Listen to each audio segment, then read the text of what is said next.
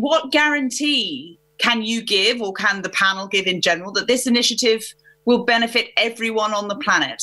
This is, of course, what we're talking about in general, is how to make sure that this is delivered and distributed on an equitable basis. But what guarantee can the panelists here give that this initiative will do just that? Well, I think what we can say is that it's going to be more equal than it otherwise would be. I don't think we can ever, in our very unequal society, expect anything to be fully equal. But what we know is that if we leave it to the usual mechanisms of monopoly pharmaceutical companies driving up the prices, it will mean that those who are poor, whether they're in the rich countries, the middle-income countries, or the whole of the poorer countries, they won't have access unless we have this kind of patent pool.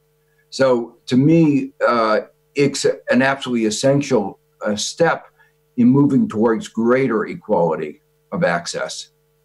And remember, unless many people have emphasized the fact, unless the whole world is protected, none of us are protected.